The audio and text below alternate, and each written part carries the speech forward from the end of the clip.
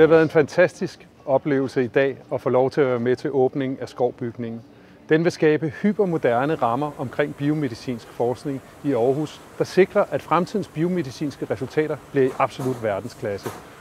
Jeg har været utrolig glad for de mange mennesker, som har deltaget i dag, og specielt, at Ellen Margrethe Skou har beæret os ved at klippe snoren til den nye bygning.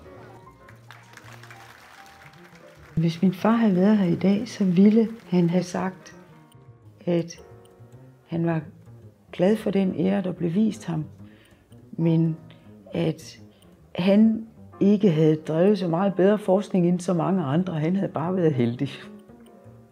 Det tror jeg, han ville have sagt.